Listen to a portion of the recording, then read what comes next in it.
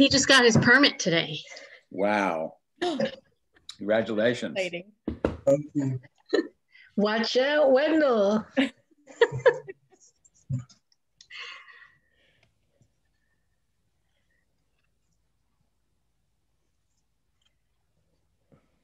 Okay, well, it is 7, and I think everybody pretty much knows each other. Our visitors can probably see our names on their screen, I guess, so we don't really need introductions. And Nancy, I think you're first up. Take it away.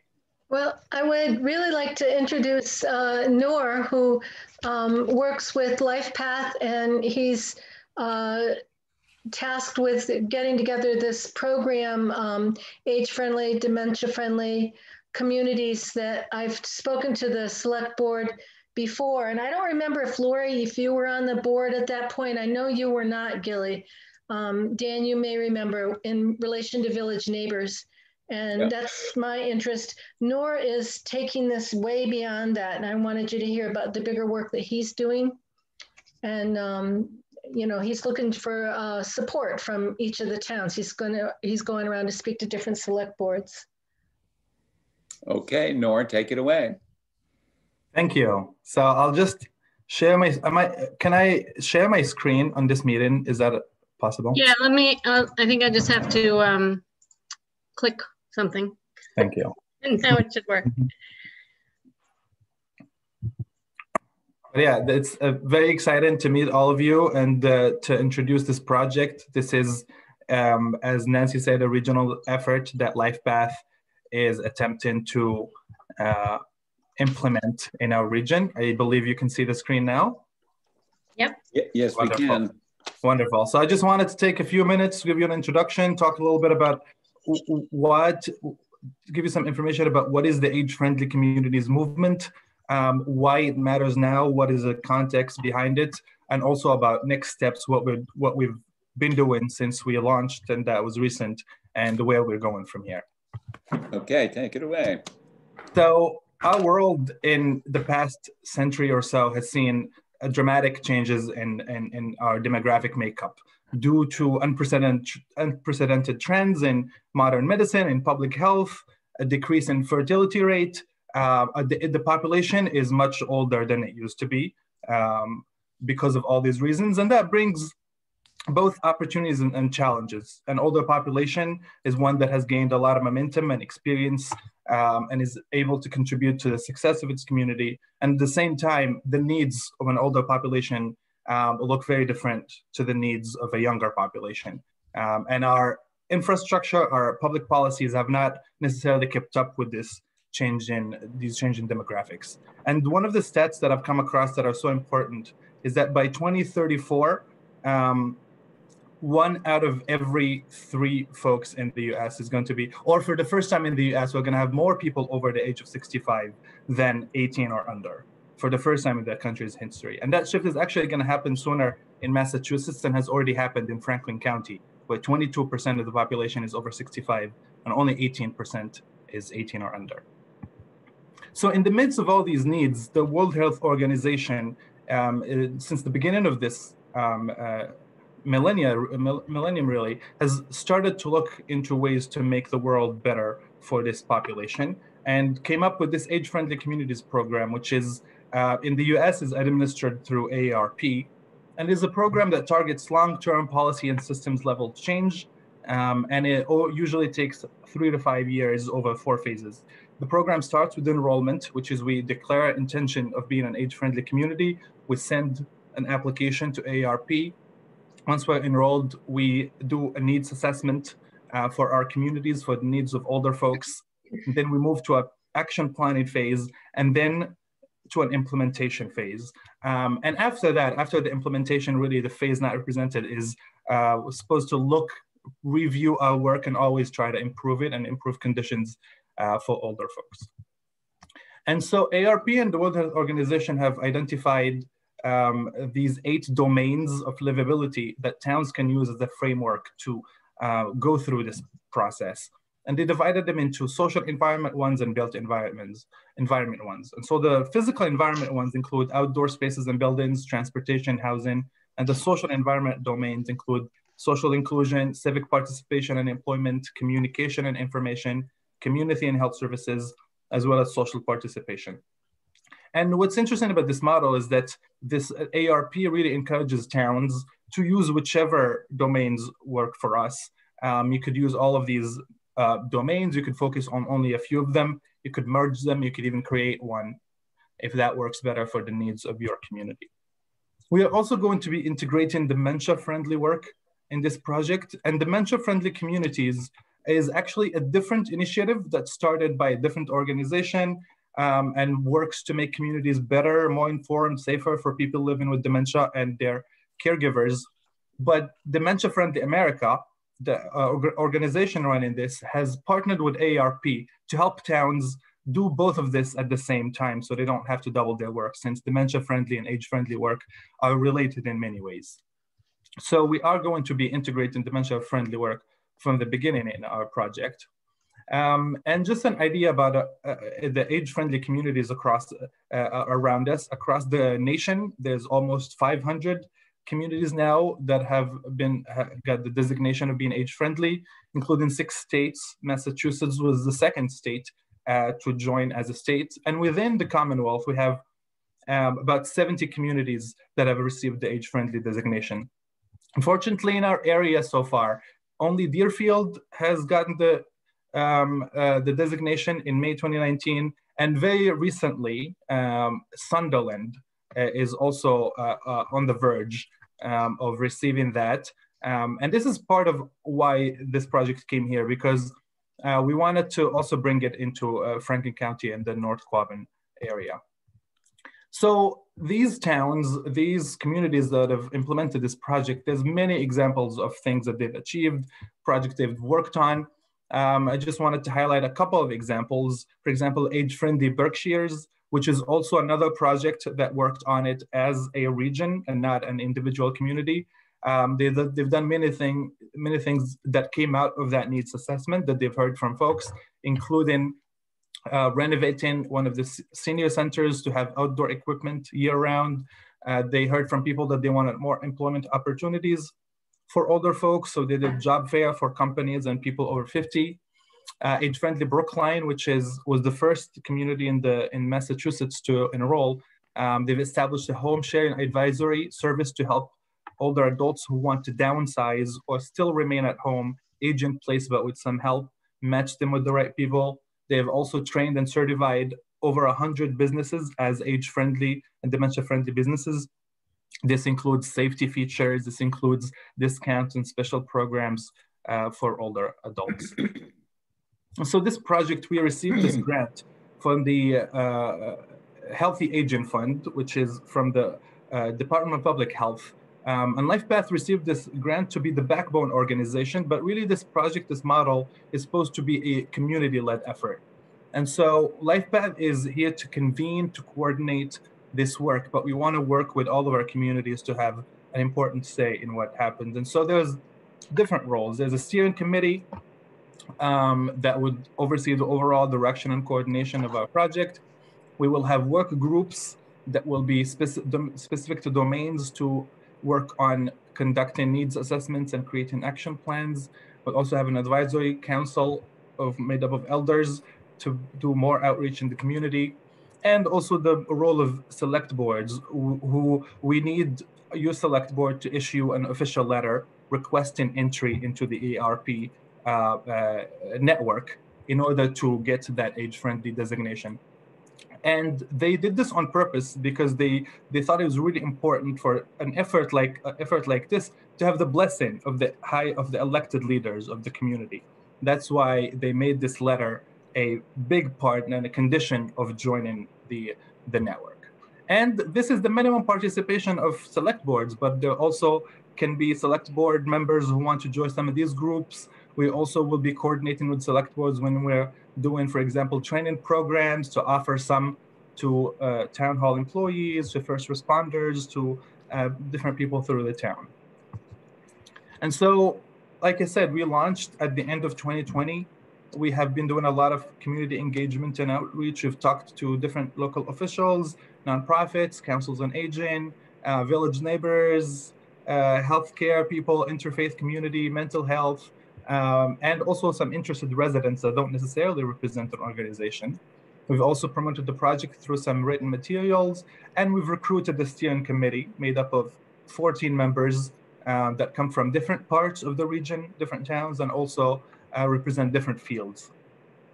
And we've met a couple of times, the steering committee, and now in our current phase, we are presenting to select boards like I'm doing now to request commitment letters, which we have about 4 towns now have agreed to join. And at the same time, we'll be providing age and dementia-friendly training programs to the community. And we have 3 planned right now, one through the North Quabbin Community Coalition, one through Greenfield Community College, and one through the Medical Reserve Corps. And we'll be offering more and more training opportunities. And then at the end of this period, we'll be applying for ARP designation as a region, so that we can move to start planning our needs assessment after that. So that's just a brief idea about the project and why it's important right now. And I'd love to answer any questions, but before that, I also would love to ask Nancy to say briefly why, as the representative of the COA, this project is so important, and why, Nancy, you wanted it to be adopted in Wendell.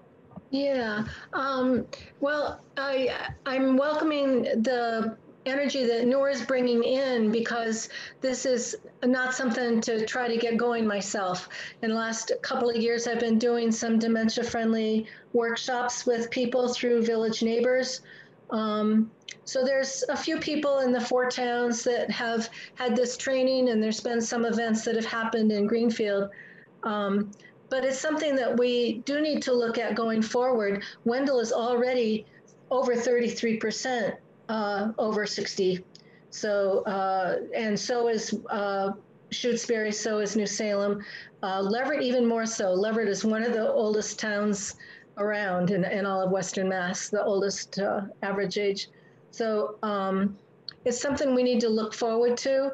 I think there's some ideas that I have, and other folks can think about too, that will make the town center, enhance the town center, things that we're tying together with the meeting house, of having some collaboration with them as well as they start to open up and have some programs. So there's some bigger space that will bring in some people from other towns as well. Village Neighbors will throw some events, for example, that will bring in people from Shutesbury and Leverett as well at times. And also some multi-generational things happening there.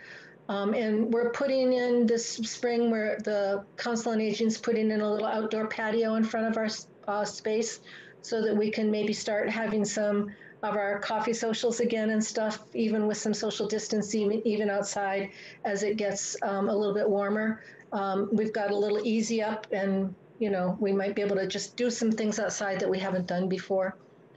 So those are some of our little moves right now, but in the longer run, I think our town center is really a place that can be developed with the town kitchen that we have, with the meeting house, with the little senior center, that can be a place that as people age, there can be more things going on right in town for folks, and even transportation, getting them here, even if it's volunteer transportation, getting them to the center if they no longer drive. There's already a lot of people that aren't driving. Right. Okay, good. Well, great. Thank you both very much. And it sounds like a great project. And I think we can probably sign up for it. Board members, how do you think? I agree. I agree too. That's, yeah. So from being somebody who's caring for, parents who are aging. Yes. Yes. A real need. Yep. Gilly's in the thick of it. Yes. Mm-hmm. Yep. And I'm getting a little age friendly myself, so I can probably appreciate it. Yeah, there's a lot to come.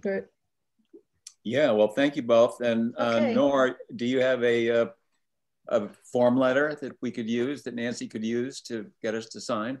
Absolutely. I have a form letter that we've prepared, and all you have to do is put in the town's name and then your signature at the bottom. But yeah, thank you so much. Are there any questions? There's so much about this project that it's hard to fit it into a 10, 12-minute presentations, but I try to fit as much as I can. But if you have any questions now or later, I'll also leave my contact information with Nancy, and I'm happy to get on the phone and answer any questions at any moment. Great, I think we're good. Any questions? I'll just ask one quick one, just to clarify. So it sounds like you want this to be a regional effort. So that means Wendell would not be on its own, like we wouldn't be making our own steering committee and all those things. So is there a minimum number of towns that you need to sign up? You know, are you trying to get all of Franklin County to sign up? Is that the goal?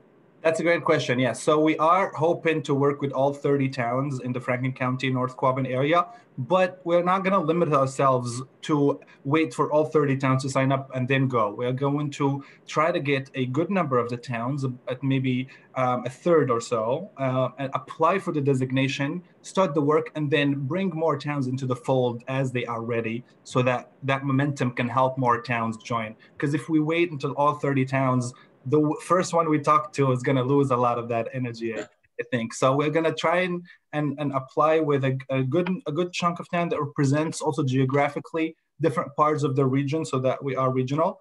And then, like I said, bring in more towns. Great, thank you. And I think if we're joined into this effort, we won't have to figure out these things ourselves as a little town. We're going to be part of some bigger grants and money, and there's a lot of interest in the state in keeping things age-friendly, dementia-friendly in the communities, because it actually saves money to help people stay in their homes and in their communities. That's what people want, and they're hearing that. Absolutely. And that's why we have this approach. There's towns that are one town going at it alone. There's some groups of towns that are 3-4 towns working together. And we wanted this hybrid approach where we get that benefit from working all together as a region, but we're also going to keep implementation opportunities open to the local level. When something just makes sense to implement in Wendell and not everything else, then that's open. But when, for example, transportation is one thing that small rural towns have a hard time addressing as one town. And when you get a group of 4 or 5 towns, they can get together and provide some real solutions that otherwise they wouldn't be able to do alone. Get us a van. Like something like that, exactly. Yeah. Okay. Well, thank you all for your time. Very good. Thank you both very much for coming. Thanks for coming. Great meeting you. Enjoy the rest of your meeting. Thanks. Thanks. So Nancy, I see Woodbank next, but I guess Cliff isn't here yet. So yeah, that's 7:30. Installation of VoIP.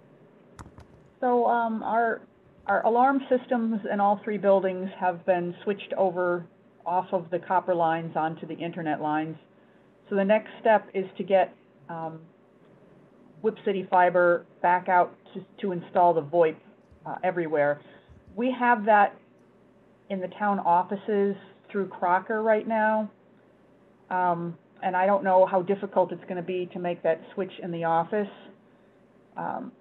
My concern is we're currently paying Crocker $670 a month, and we're down to just using them basically for our phone line. So I'd really like to get us moved off of that as quickly as we can, hopefully by the end of this month, so we don't have to pay for March as well.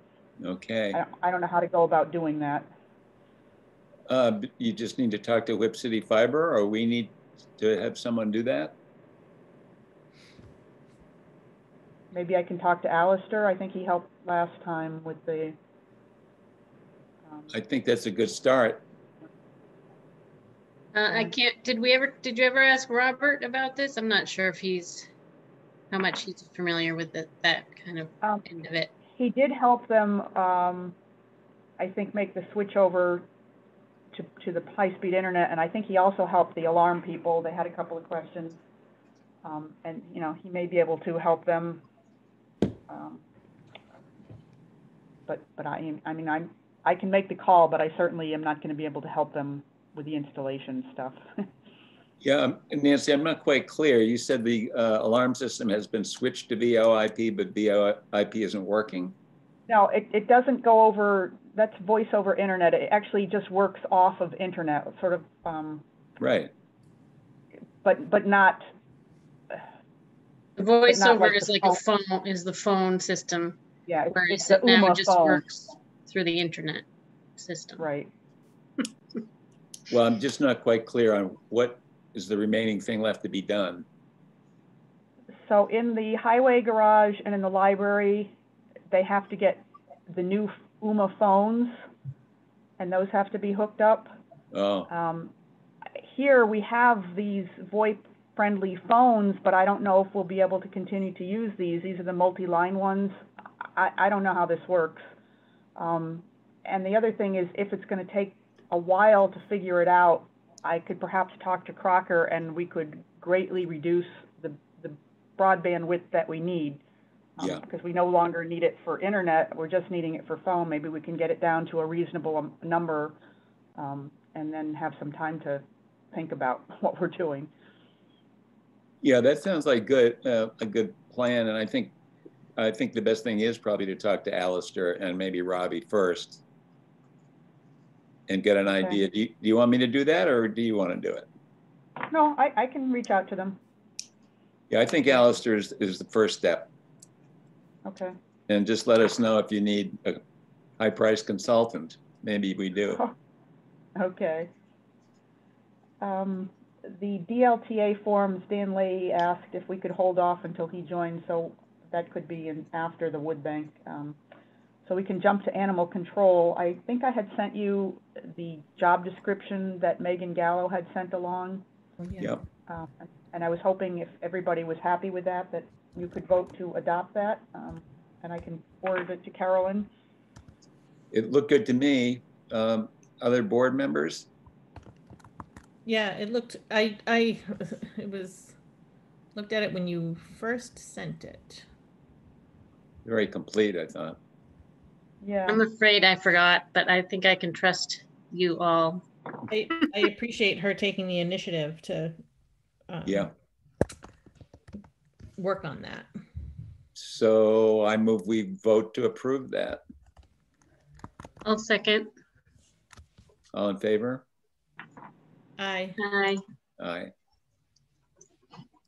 Okay, I will send that along. Okay, so the next one, you'll have to bear with me. I'm trying to explain it. It's a little complex, and I'll try to make it simple.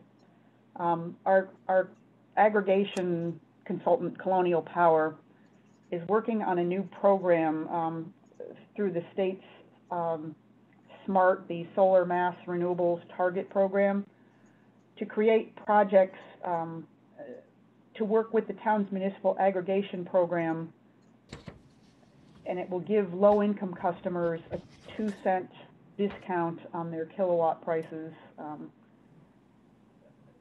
So it requires two things from the Select Board. The first one is an administrative service agreement with Colonial, and they'll take care of all the details behind the scene. They'll work with the suppliers. They'll take care of the paperwork. They'll file reports with the DOER and the DPU. The second thing is they will go out and locate companies that will build solar installations, and what they need are sort of these off-takers, and in this case it will be low-income customers through towns that are aggregating electricity. But in order to get those, the Select Board will need to sign a 20-year agreement saying that they're willing to allow this to run through the aggregation program, although the town will actually be doing nothing. Colonial will be doing all of the work. And I can try to answer questions, and if you're still confused, we can get Colonial. They said that they would come to the meetings and try to explain it in greater detail. But this is for new solar. This isn't going to operate off of any existing solar, so it's expanding the solar base and giving low-income customers a discount on their bills. Well, I think you explained it really well, Nancy. it doesn't mean that the solar installations would be in Wendell, I imagine. No, they probably won't be. Right. But in Massachusetts. Yeah, and do you have any thoughts about it? Pro or con? It seems like, you know, a win-win for the low-income people and for the town not having to do anything. Yeah. Yeah, there was a number of towns on it with a lot of people that knew a lot about solar, and they seemed, you know, pretty impressed with the program. It doesn't commit us to anything. It commits us to continue to allow these solar generators to pass this through our aggregation system. Without it, they won't get funding, apparently. They have to have somebody there. They're creating electricity, and they need somebody to guarantee that they're going to use it for the next 20 years. So this is us saying, yes, our low-income customers in Wendell will continue to use this aggregation program to get this discount for the next 20 years. Do we know that people in Wendell are using that program?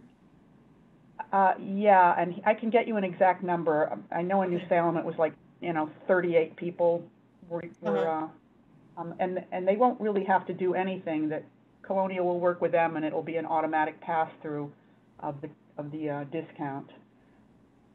And I don't know how difficult it is to apply to National Grid to get on this low income, or what their parameters are, but I believe, I think it's called the R1, R2 discount.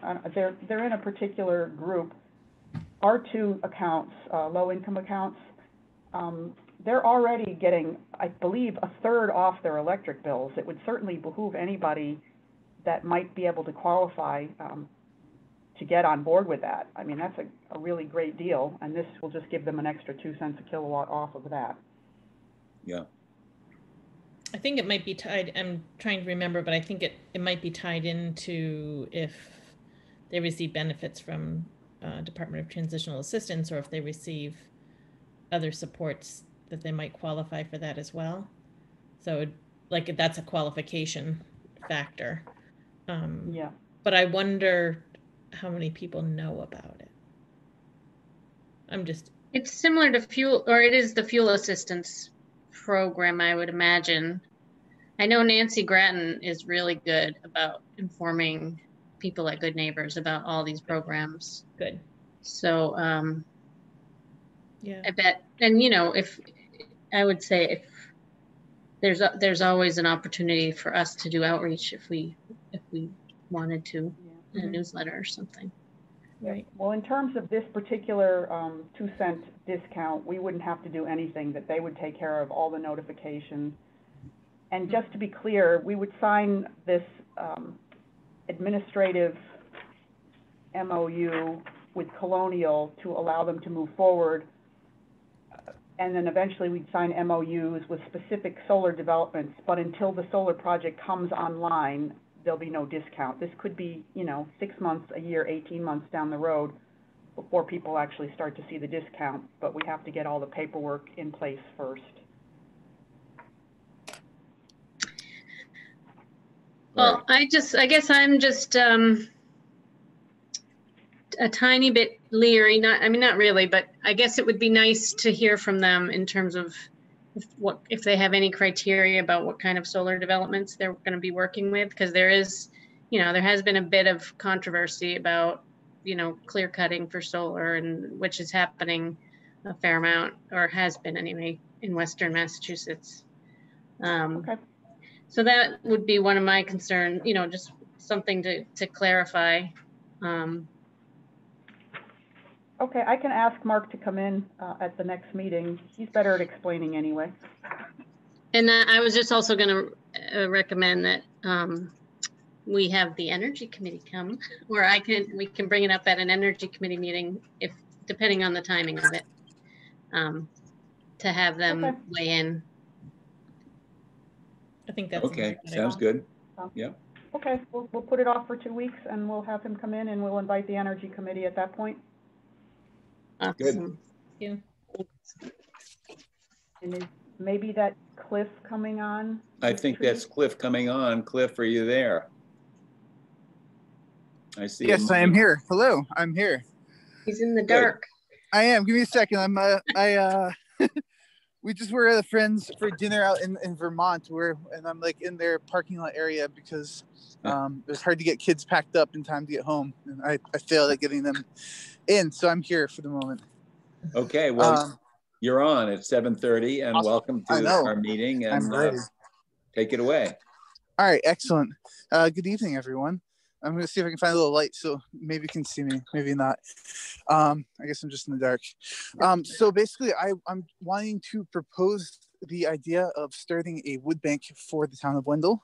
I've been in communication with a few different towns to kind of get an idea for some logistics and kind of considerations that we'd have to address. And I'm basically at this point just wanting to check in with the town to see thoughts and feelings and to check in with everyone on this council now to see if that feels like a viable thing to kind of pursue and to kind of come up with more logistical assessments moving forward, but wanted to first really check in with you folks first to see if that feels like something that the town can do and how we want to go about doing it.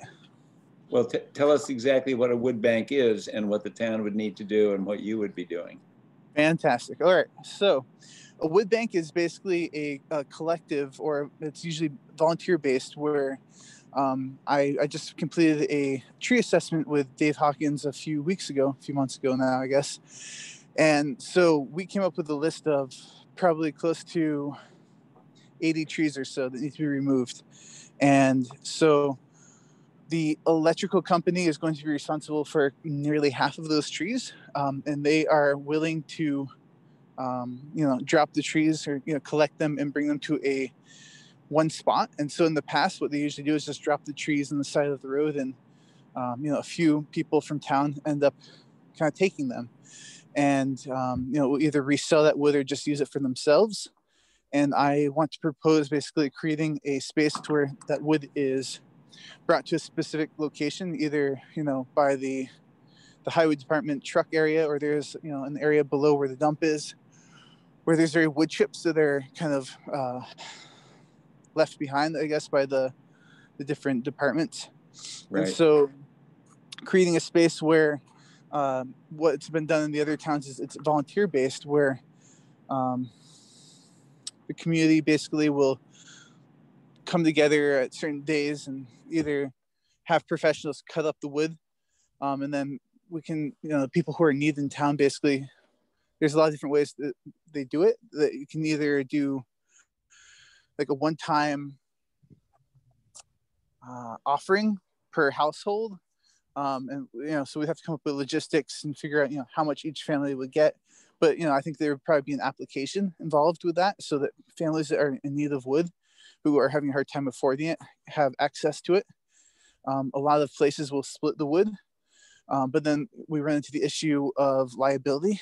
And so that's something that the town would have to figure out the best way of doing it. Some places just do a waiver, and that kind of negates a certain level of liability, and also taking away certain things like, just a town person of some sort, or person from town rather, using a chainsaw, where there's a lot higher liability.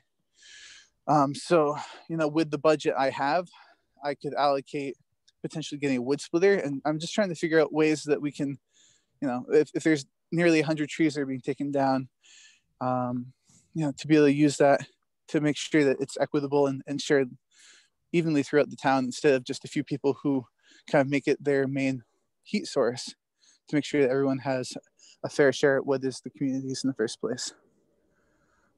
Yeah, okay. Well, it sounds like a good idea, and that there's quite a few details that need to be worked out, like location or site and so forth.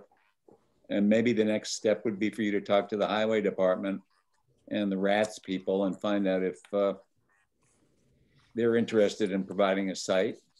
That's one thing that we would need to know in advance. The liability issue is a big concern, so we'd need to figure out a way around that. And any thoughts from the board? Any other thoughts? I just know I've heard of some towns that have wood banks, and I've seen some advertisements that they're having trouble getting rid of the wood. So I don't know if that would be an issue here or not. Mm.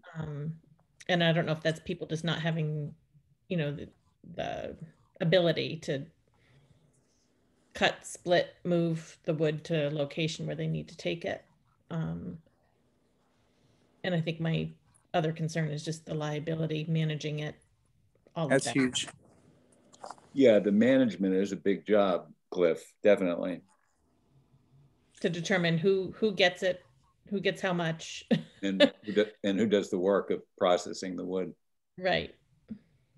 Right. So, I mean, like I said, in the past, what's happened is it's been a community driven. And I feel like our community is kind of a trendsetter for how strong, our town comes together in terms of getting things done. A good example is Friends of Wendell, where, no town comes close to doing anything close to what we do. Yeah. And so I have a strong belief that we'll have a lot of town support. And I also know that, I feel like a lot of people are living below the poverty level in town. And so yeah. I think that getting rid of the wood won't be an issue. My greatest concern is liability. And I feel like that's something the town has to kind of figure out what is the best way of settling that or making that work. I talked to, oh man, now I'm spacing on his name, Matt Edwards. And he's, because I've been in communication with him about removing a lot of the trees that, the electrical company won't be able to take care of or is not in their jurisdiction to take care of. And he's willing to also bring, deliver wood to whatever location we want and to also bring chips there. So, yeah, I think that's probably a bigger question of, logistical assessment that the town has to be a part of. And I think, probably the most wise way of doing it would be hiring the highway department that's already insured by the town to do, I guess, like the bucking up of wood.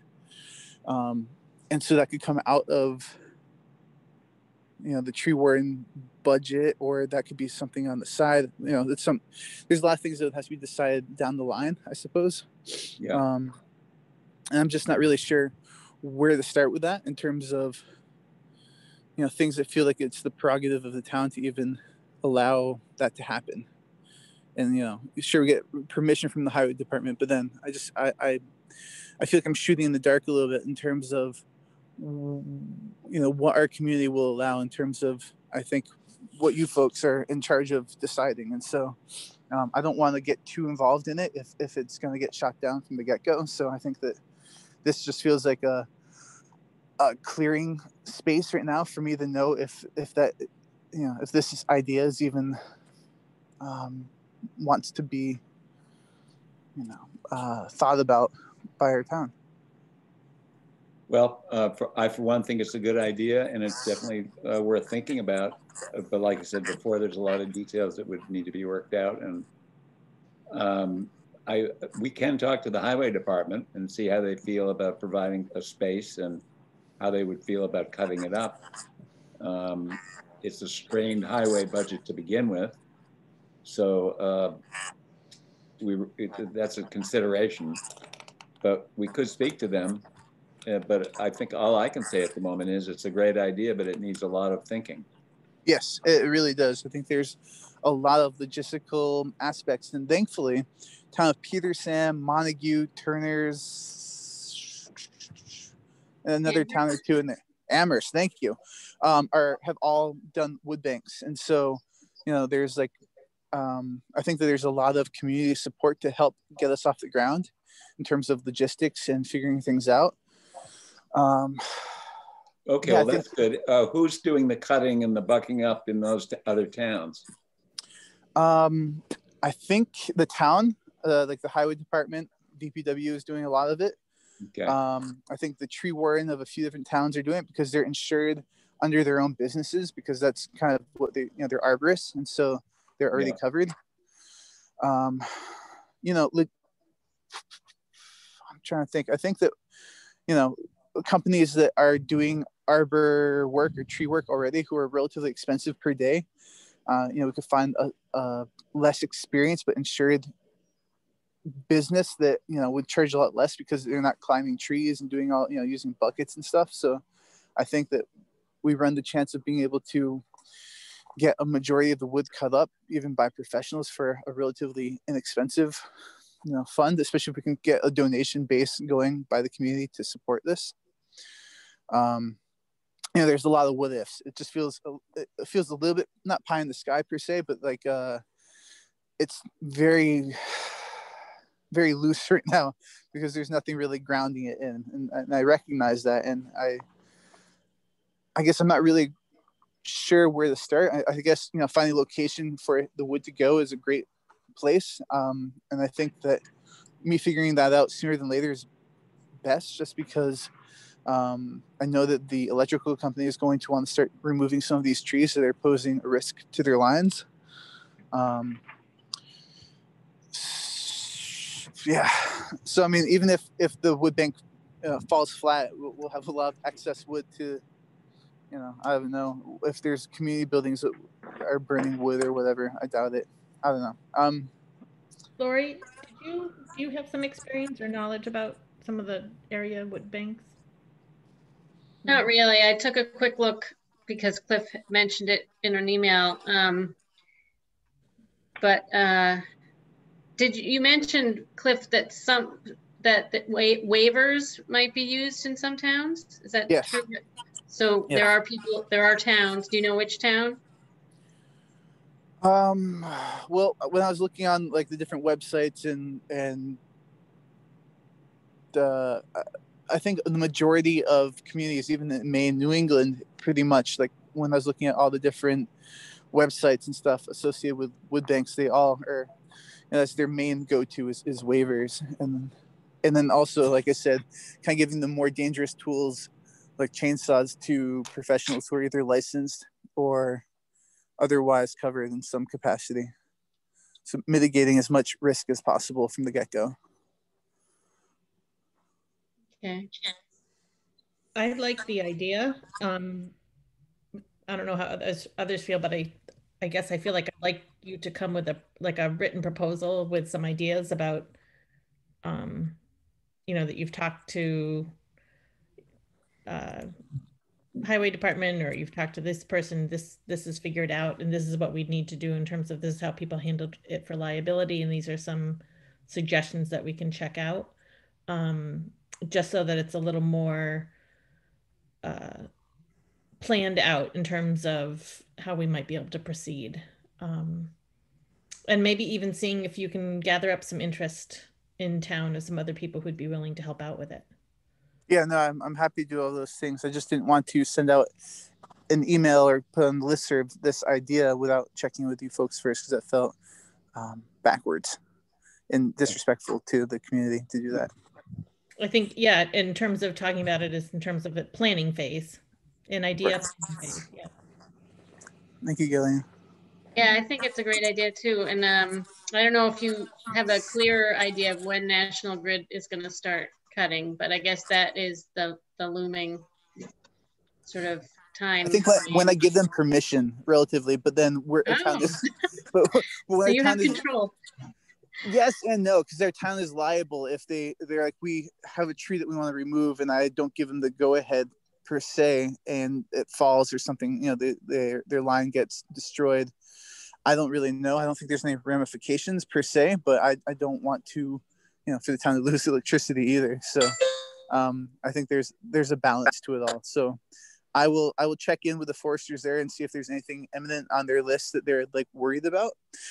And if it's a few trees end up just going to the side of the road for now, that's not huge, especially in consideration for the list that we have that we're working with. And yeah, and I can also just get on it, and tomorrow I can talk with the highway department and with, I guess, is it Ray? Is he in charge of the rats? Right, it's Ray at the rats. Yep. Okay, and that space below the dump, that I think I'm talking about, where the wood chips are right now, that's owned by the dump, or that's in control of? That's part of the dump, yeah. Okay. Are there any other places? Oops, sorry, go ahead. Sorry, just would you need a power source? That's the only other Nope. thought I had. No, because it'd all be gasoline runs. So it'd Gasoline. be, you know, Okay. a wood splitter or, you know, chainsaws and stuff. That would all be, gas powered. Okay. Okay, very good. Well, thanks for the idea, Cliff, and thanks for coming. And it looks like we all support it and in principle, and so take it away. Sounds good. Oh, and one last question. I'm not sure if it's with you folks. I need to check in with this. The cost for removing the trees that I did an assessment of is almost within budget if we're not paying prevailing wages, but I'm pretty darn sure that is required by our town. And so it's almost double what I have in my budget to take care of the trees that Dave Hawkins and I assessed that need to be removed. And so I'm not sure how to apply for more funds or what that would look like to work into our budget. If you did need more funds, you'd need to go to the finance committee. Yes, sir. The town finance committee, but we do not need to pay prevailing wage if it's a sole proprietorship that's doing the work. Okay. So if you found one individual that was willing to do that work, I do not think we need to pay prevailing wage. So would that qualify if it's a business? So there would be multiple employees under that umbrella, or is it? No, it's going to be a sole proprietorship.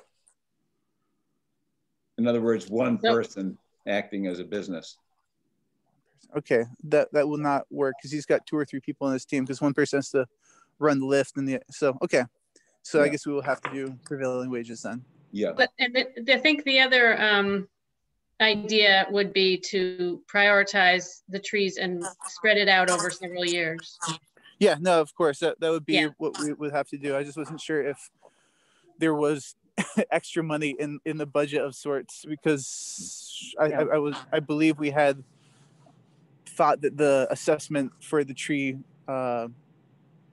removal or the assessment for tree hazards was greater than what we actually paid, and so I wasn't sure if that money could be allocated towards the actual removal of trees, but it is totally fine if it can't be. Okay. All right, well, I will work that into our budget and I'll make it work. And well, thank you everyone for your time, and I hope you all have a great night, and thank you for loving our town so wonderfully. Thanks a lot, Cliff. Thanks for coming and the great ideas. My pleasure. All right, enjoy your night. Take care. Bye-bye.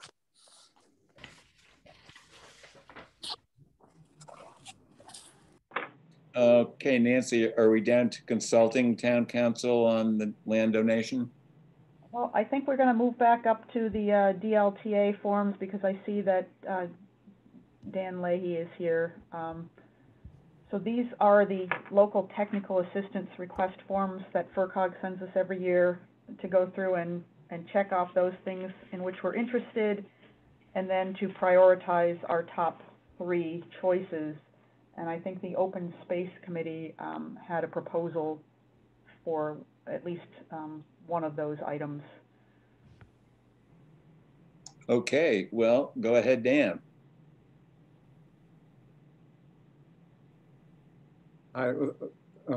Thanks for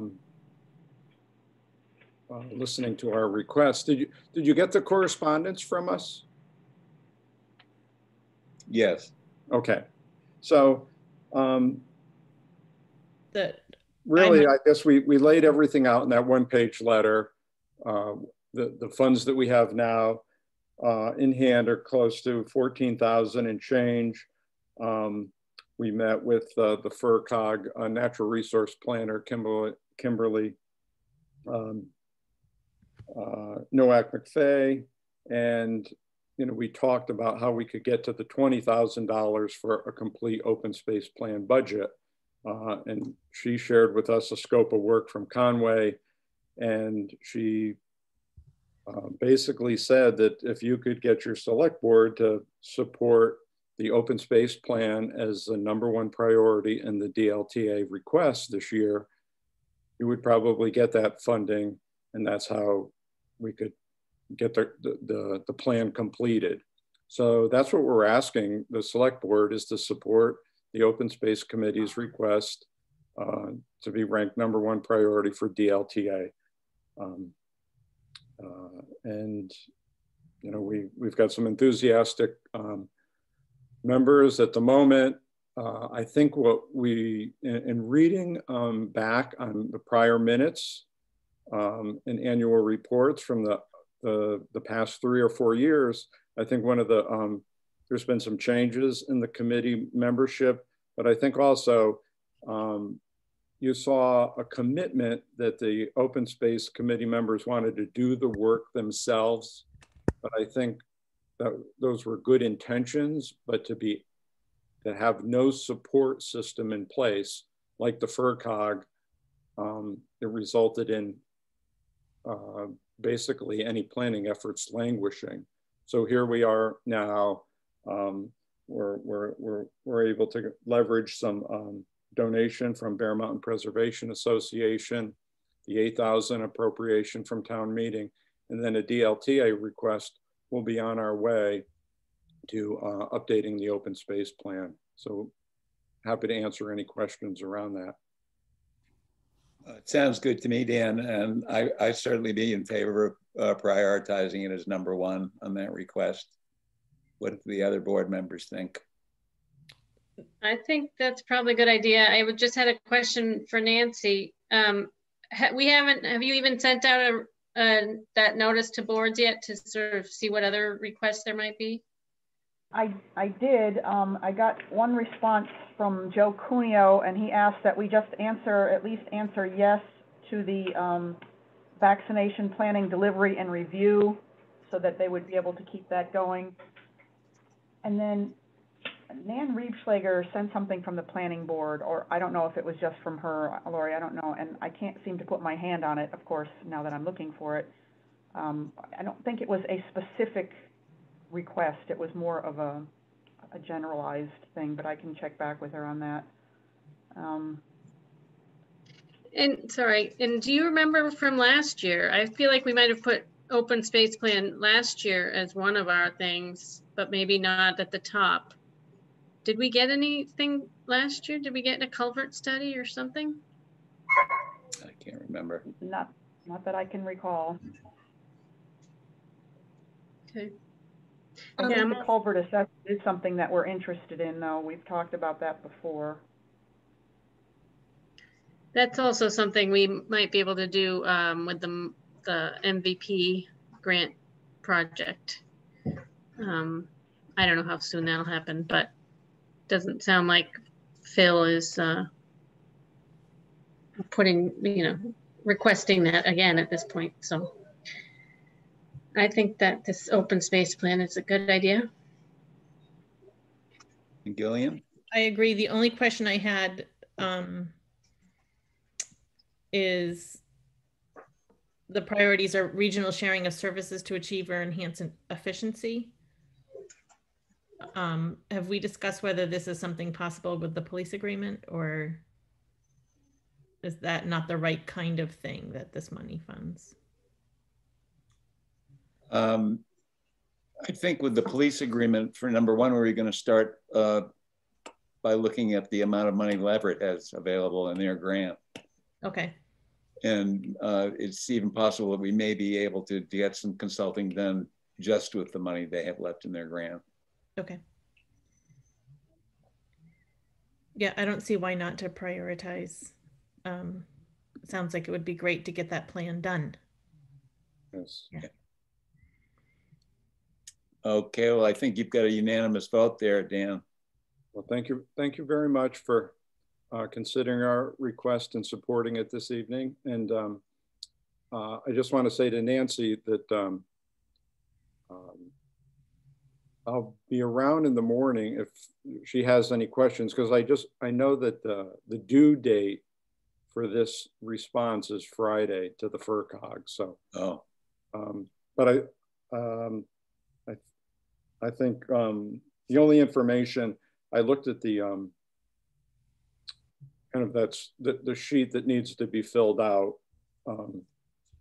from the municipality, and the information that you needed, if you did support the open space, was a contact person. So Nancy has my name, my email, and my phone number. So I think that should take care of it. But I'll be around in the morning, Nancy, if anything comes up.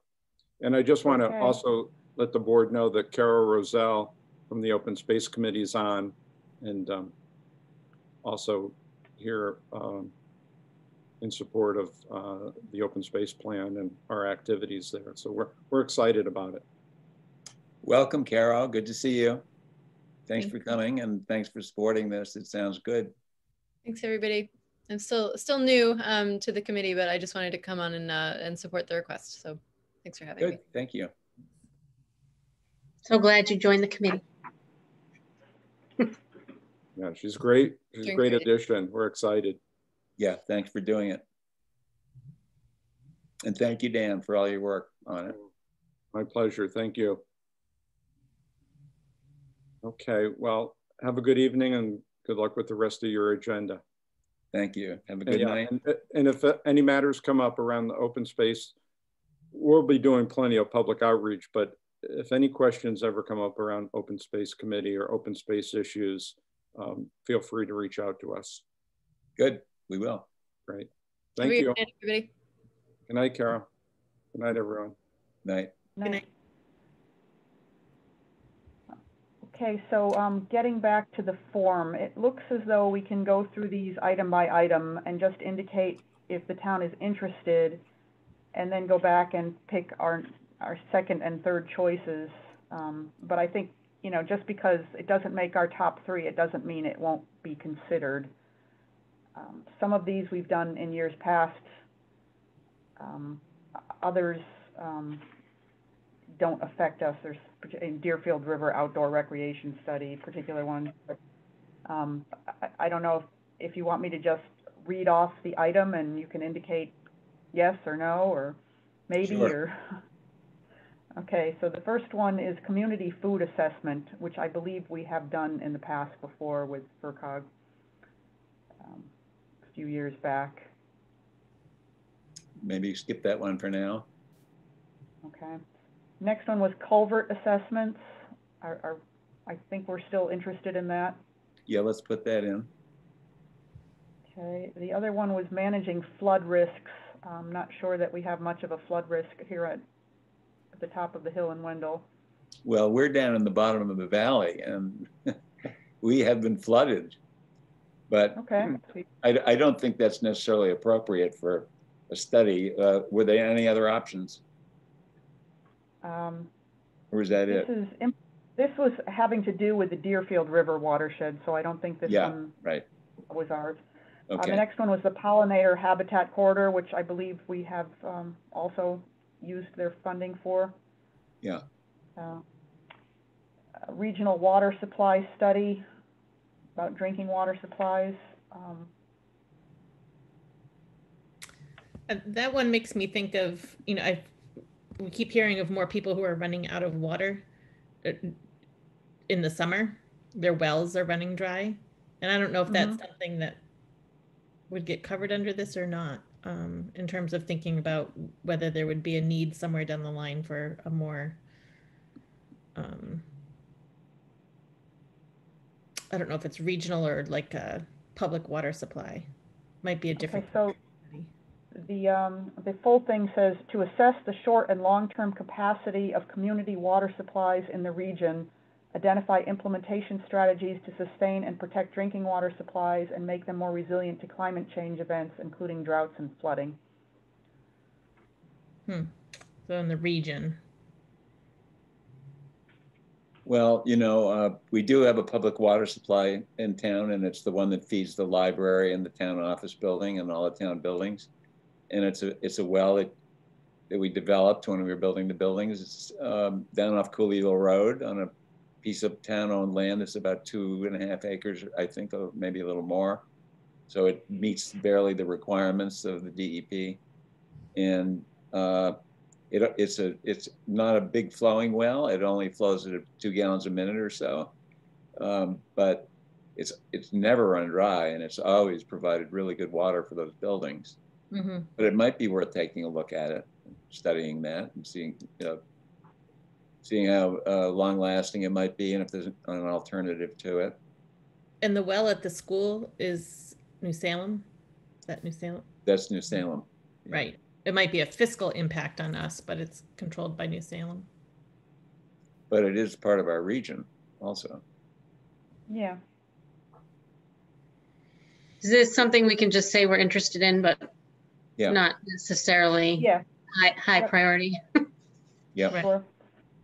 Okay, so the next group is for housing and economic development, starting with brownfields redevelopment support. I'm not sure that we have any brownfield sites in town No. or any Don't that are think so. important enough to redevelop. And then community economic development projects, and they want you to specify conducting survey to understand what residents, businesses, and visitors want for economic activity in their downtown or community. Mm. Conduct a parcel level analysis of village center or downtown uses and businesses. Developed a mixed-use economic development or housing action plan for a village center. Provide technical assistance to create new or expand industrial parkland. Update industrial park master plan. Those all sound for bigger towns to me. Bigger towns. Yeah.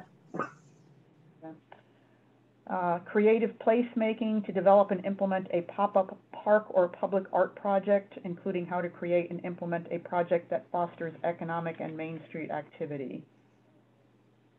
Maybe bigger town. I don't know. Yeah.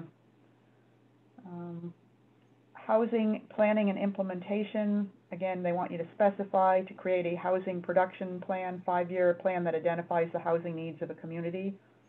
Conduct a housing needs assessment and or housing needs survey, implement local housing initiatives such as drafting zoning changes, setting up CPA-funded housing programs, establishing a municipal affordable housing trust, or identifying potential sites for affordable housing, or implement one or more mass housing choice initiative best practices. I would mark that as something that we're interested in my opinion. Sure. Okay, which one of the specific ones they wanted you to pick one of them? Conduct a housing needs assessment or housing needs survey. Okay, very good. How about, does anyone else want to weigh in on that? That sounds good. I think it's good. Okay, and the next one, I don't know if you remember a couple of years ago, we signed on to become an opportunity zone, mostly at the request of, I believe it was Irving. They needed a couple of towns. So this is to assist with project or parcel identification to develop zoning and permitting recommendations in federally designated opportunity zones. And then they list all the towns, of which Wendell is one. I don't think that this was ever a thing in Wendell. We just agreed to sign on to help some other towns. But if anybody is interested, we can put that one down. Pass on that. Yeah, I think we can pass.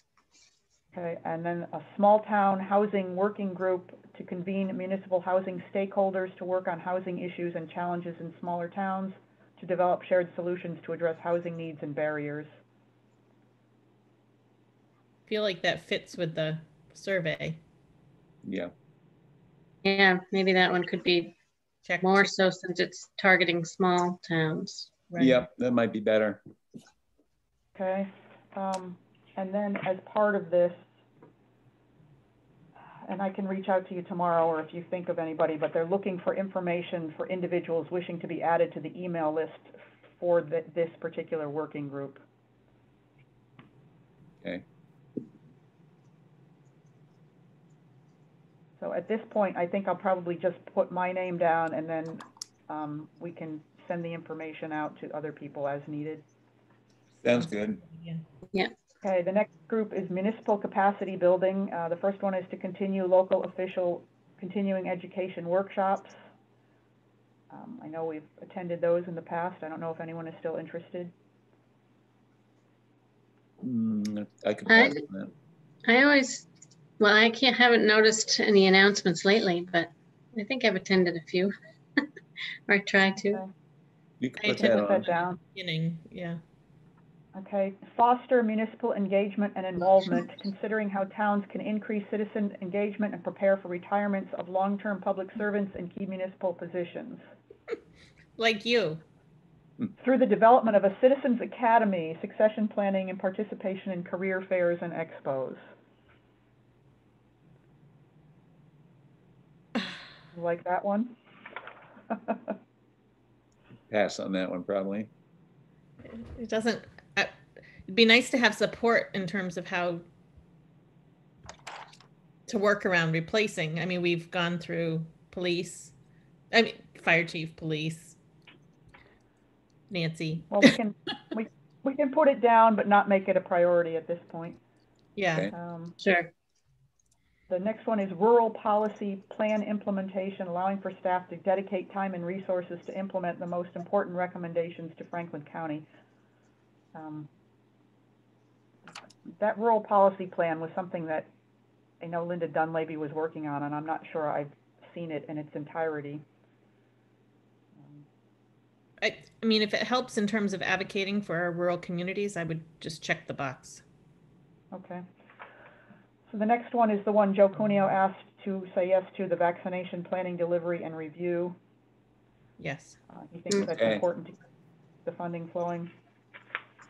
Information technology services sharing, design a regional shared IT service program, develop IT resiliency, recovering, and contingency plans, or other, please specify. Sounds good. Yeah. Yeah. Getting support for IT would be helpful. Okay, the next one is other municipal services sharing.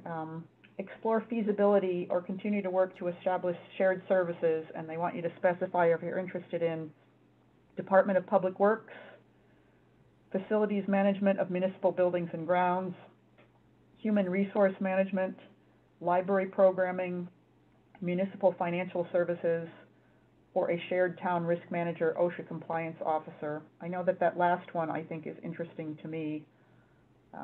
We've been getting away from it because nobody's had time with COVID, but we really need to get back to our OSHA compliance and training. Okay. Yeah, let's put it down. Yep. Okay. Collective purchasing, if you have any particular items you want to go out to collectively purchase. I think that they do a pretty good job of that right now through the FERCog. Yep. Public health sharing, sharing local health agent services. I didn't hear anything from the Board of Health, so I'm guessing they didn't necessarily have an interest. Do they already sharing? Do they do that kind of informally now? Like I know New Salem and Wendy work together a lot. Yeah, we're a member of, and I can't remember the region, Wachusett Regional Health Service or something, but I think that's already set up in the state in different regions. Okay, shared senior services for senior centers or senior housing. Water and sewer, work on anaerobic digesters, sewage treatment. I don't think we have any of these things, so. No. Nancy, can I just, the next one is, Nancy, can we just go back up? It says public safety sharing, explore feasibility, or continue work to establish a new shared services. Oh, okay, so ambulance services, which we already share. Fire services. Should we check police?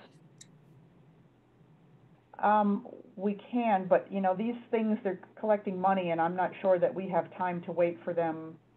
I mean, they're collecting ideas to give us money. Okay. And we need to have this in place probably within the next, 5 months, our contract with Robert.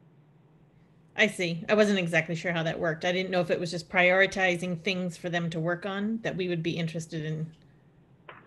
This is to prioritize the funding that they get, and they offer technical assistance to towns on these things. Okay.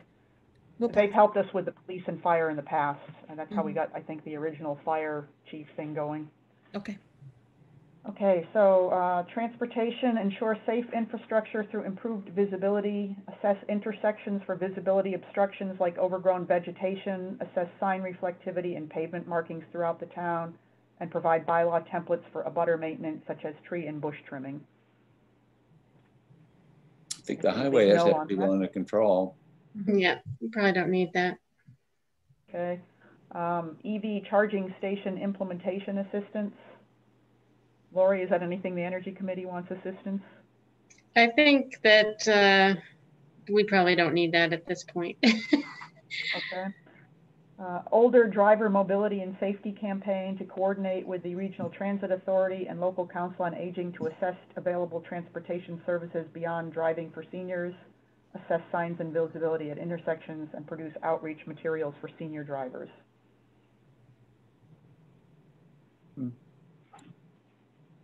I mean, Nope. What's tricky about that? It's like, what alternatives are there in Wendell? Not much. Not much. Yeah. Okay, the next one is zoning policies and plans, and the first one is age and dementia-friendly community planning, including application to the AARP network. You should check that box. Okay. The next one is recreational marijuana assistance. I think we've already gotten our bylaws in place for that. Yep. Wellhead protection plan to protect public drinking water supplies. Yeah, sure. Check it off. Okay. And then zoning bylaws or city ordinance development, please specify. And wow, there's a whole list of things here. Affordable housing, clean energy. Go ahead, Nancy. Climate resilient stormwater management, developing a master plan for housing or economic development, land conservation that protects natural resources, large-scale commercial or industrial development, mixed-use districts, development standards for tree retention,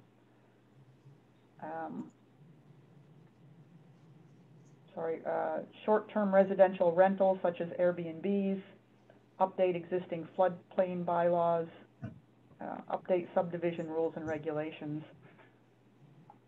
Have you heard anything from the planning board as to any of these on their radar, Lori? No, I was just wondering if it would jar your memory about what did Nan send something to all of us or just to you?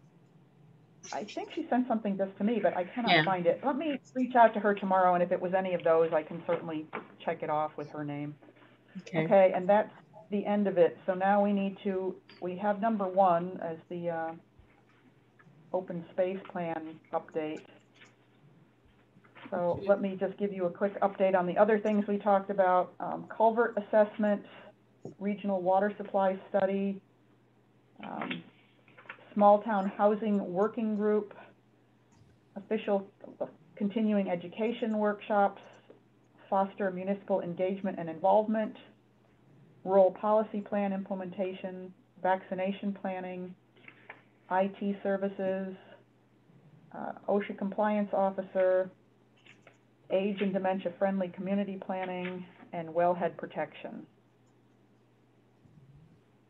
I have my. I would vote for the culvert as being one, since we're really trying to pursue that. Do you think we need to have the COVID one as a priority, or do you think that's just gonna be there regardless? You mean the vaccination? Well, Joe did request that, so maybe that's important. Yeah, he just said to answer yes on COVID response to continue aid with vaccine. I don't know that it has to be one of the top 3, but I can check with him on that. Did you want the OSHA one to be up there, Nancy? No, I don't, I'm just thinking maybe that age and dementia friendly community, maybe because we just talked about that. Okay. Yeah, I think that if a lot of towns say yes on it, even if it's not one of their top 3, they're still going to be working on it. Right. That sounds good to me. Okay, then we'll do that. And if Joe says that we do have to have that vaccine as one of our top 3, then I'll put it in the 3rd place. Good. Okay. Yeah. Okay. Yeah. All right, that's that. So the next one, I was asked by Ray DiDonato if we could consult with town council about how to accept a donation of land, specifically the easement for the McAvoy Pond Dam.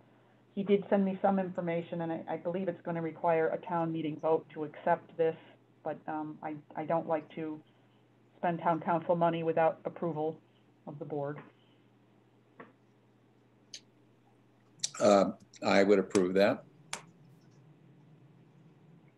And I guess Lori's probably disqualifying herself, so Sure. it's I'll up to second. you, Gillian. Okay. Very good. Okay, the next one is we received a citizen who was concerned that some of members of the police department in Leverett are refusing the COVID-19 vaccine, and they expressed their concern about that. So Dan asked me to put this on the agenda to talk about it. Right, and I did check back with Julie on this, and one of the officers has agreed to take the vaccine.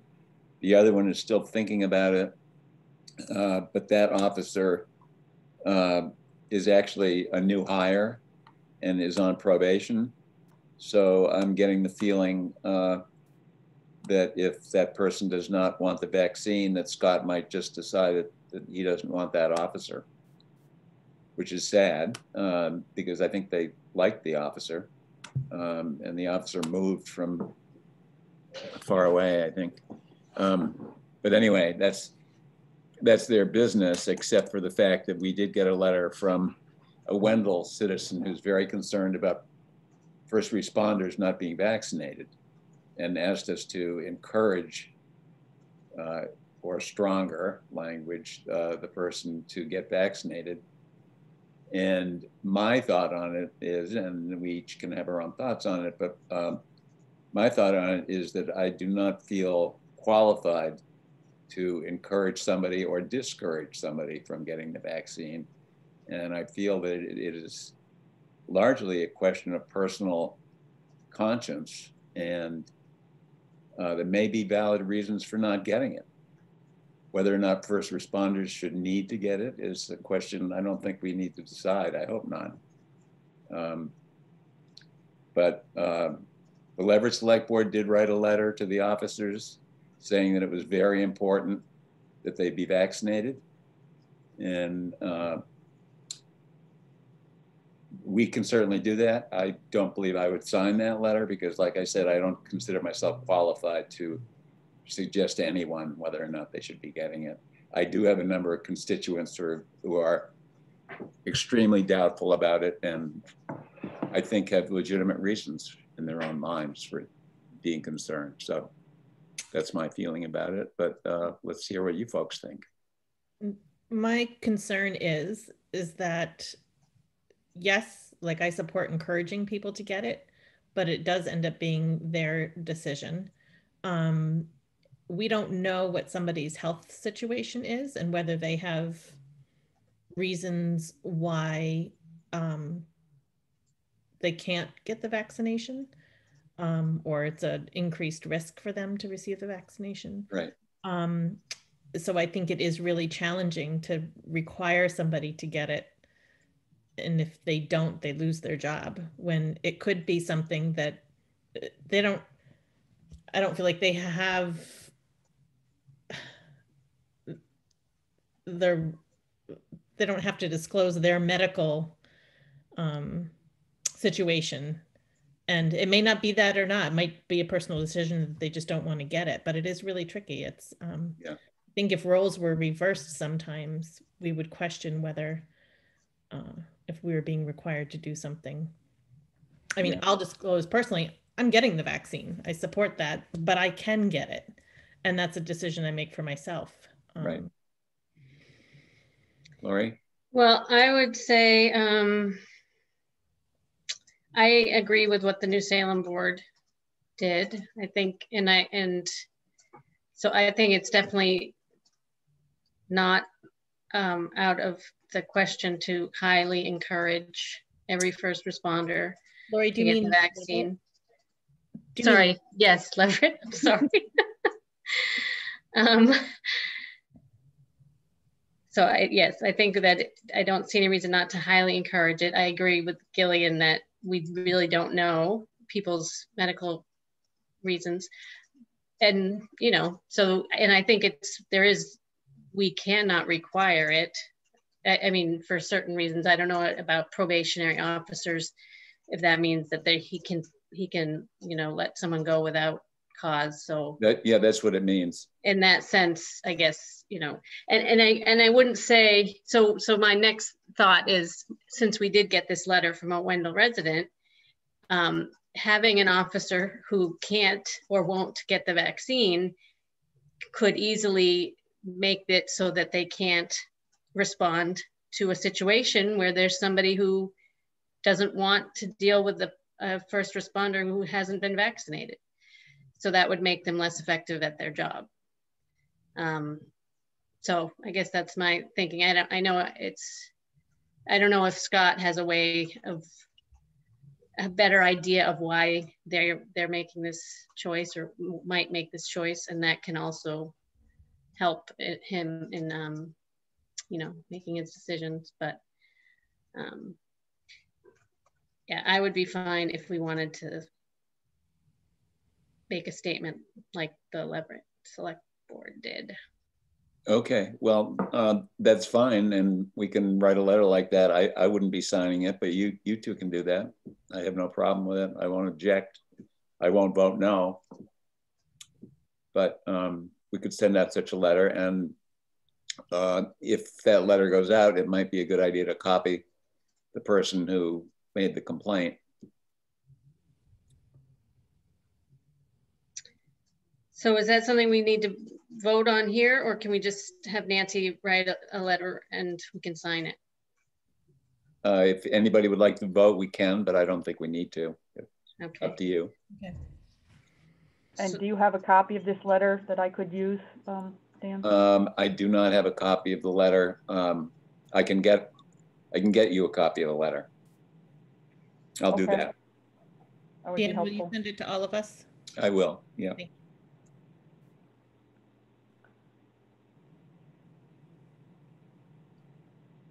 Okay, does anybody have anything under old business that they wanted to discuss? I would like to suggest that 40 Gate Lane be taken off the list of old business for the time being, and let that sleeping dog lie for the moment.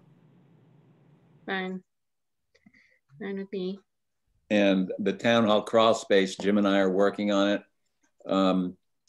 I guess Jim came to the conclusion that the best thing to do is to get 4 or 5 the little ozone generators, because they can be spread out evenly throughout the crawl space. And then they can be used to disinfect the offices as well, one at a time, if we decide we need that. So if we have a budget for that, which Jim's working on the numbers, we'll go ahead, if everybody approves, and buy 4 or 5 of those things, and Jim and I will do the work of dosing the crawl space. Thank you. Yeah. Okay, I think we wanted to coordinate that with Right. when we can do, yeah, you know, so maybe we can buy them now. But I don't think that we have the money to actually do the installation at this point. I don't think what we have in the budget is going to be enough. Right. So maybe we should use part of that money to purchase the machines, but not actually do the work yet. I think that's right. Yeah. And that we should remind the FinCom that that's an article we would like to put on the annual, is to get the money to do that and the installation. And we should put that out to bid, or send some notices around to get some figures on that before the town meeting, so we do have a good number. Okay.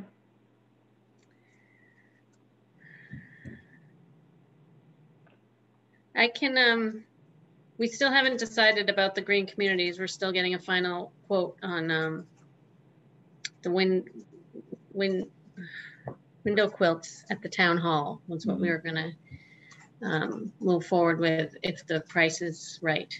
I'm wondering if it might be worthwhile checking with green communities about whether they would fund something that was a mold remediation in preparation for insulation. Good idea. If the window quilts either fall through, or if we still have extra money, or if we wanted to consider that instead of the window quilts.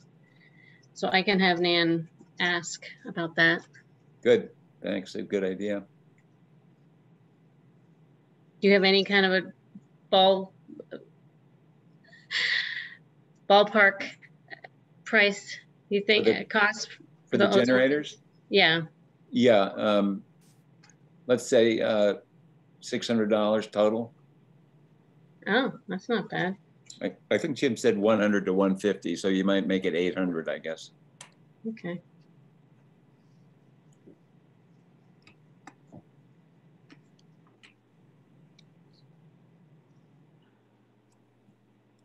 And anything else on the all business? I have one new business item, sort of. Under speeding controls, it sounds like it will begin tomorrow. Yeah, watch out. And we got Watch new out, Liam. driver on the road. Go, Liam. Snowy roads. Yeah. Officers.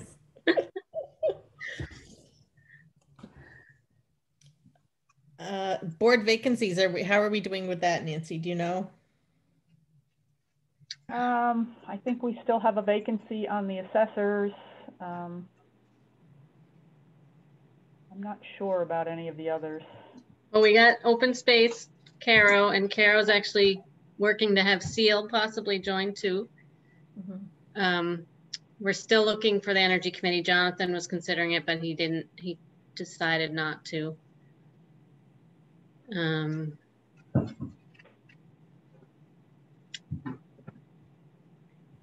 Yeah, I can't remember others now. Board of Health got filled. Oh, who did Board of Health? Shay Cooper. Oh, right. Oh, right. Okay, I did know that.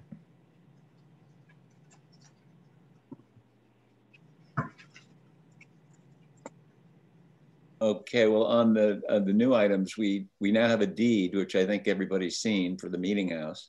Oh, right. Finally. And this is the end of a very long road. So it's very welcome for me. But if you had a chance to look at the deed that we presumably would sign to turn the building over to them, did you folks agree that it looked okay?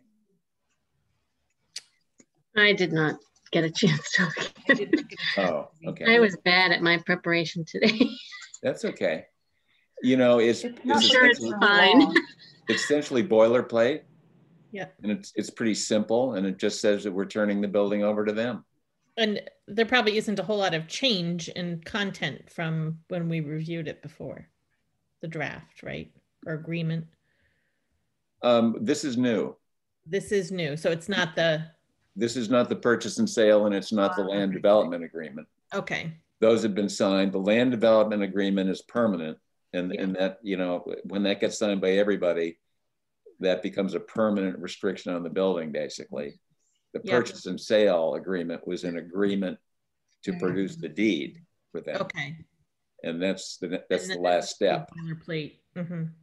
So we all just need to sign that, hopefully, which we can do tomorrow morning. But can we just vote on that one? I move that we accept this deed and sign it over to the meeting house folks. I second it. All in favor? Aye. Aye. Good. Great. Thank you. That's really going to make everybody happy, I think. It's definitely a win-win situation. The meeting house people are ecstatic. And they'll get there's been lots of activity there, I've noticed. Yep. Yep. They've got lots of big plans too, and new people joining the board, and it looks pretty good. Exciting. So the deed is here ready to be signed, and we also need to re-sign the land development agreement because the date had to change. The lawyer said it shouldn't be signed before the deed. So I have everything dated for tomorrow. It's all out on the desk. Okay. Great. Thank you, Nancy. That's beautiful. That's great. And Court is the only person that needs to sign additionally from anybody outside of our meeting, I think. And I arranged with Court to show up at the town office tomorrow afternoon, Nancy. That's fine. He said between 2 and 2:30 or so. Yep, I'll be here. I do not have to notarize his signature because I did notarize Don Stone's. Right. But Court still needs to sign it. Yep. Yep. And so, yeah, just be aware that we have to re-sign the LDA and then sign the deed. and they'll be on the table. And then when court comes in to sign, Nancy, you can give him copies of, you can give him an original. I guess we should probably have 2 deed copies and sign both of them and give him one of those originals. Yeah, we have 2 originals on all of them, so we can do 2 on the Okay. deeds as well. Okay, good, perfect. And somebody will write us a check. The check's They already been did. I have delivered. it. Oh, great. Yep. Good. Yeah, we're rich. What will we do with our $100? All right, change the tax rate. Put it in the bank, right? Yeah. I think that's all for me. Okay. I don't have anything, I don't think. Okay, excellent. Good work, everybody. It's 8:32. Did you want to make another schedule for tomorrow? Yeah, I'm flexible. I'll be there like around 8-ish or so. Lori, what's good for you? What is happening tomorrow? He's driving around town. Oh yeah. Do you still like 10, Dan? I'll probably go later. 10's Yeah, good. I'll probably go midday or something.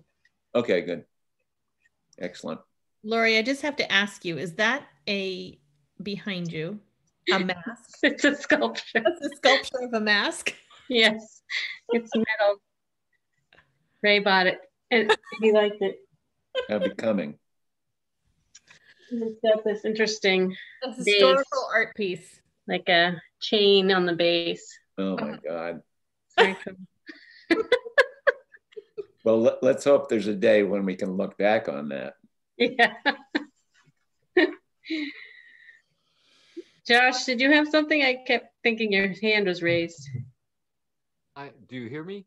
Yep. Yep. Okay.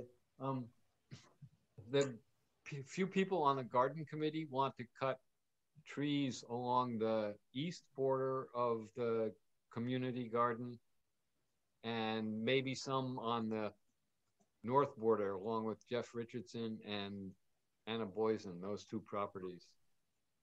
Yeah. And it's town property. Usually if it's a small thing, we just leave it there. But if it's large enough, I'll take it home for cordwood or somebody will. Okay. It's okay. Do you have to ask the tree warden? Well, it's not close to the road. So he's close just to the road are too big for me to cut. Yeah. I mean, but does he need to give permission for things that are off the road? No, he's just along the road. Okay. Okay. Thank you. Sure. Night. Okay. Night, everybody. Thanks, everybody. Good night. Thanks, everybody. I'm waving at you like you can see me. I think I'm losing my mind. Oh, I'll wave to you, Nancy, too. Bye, Nancy. Bye. See you later.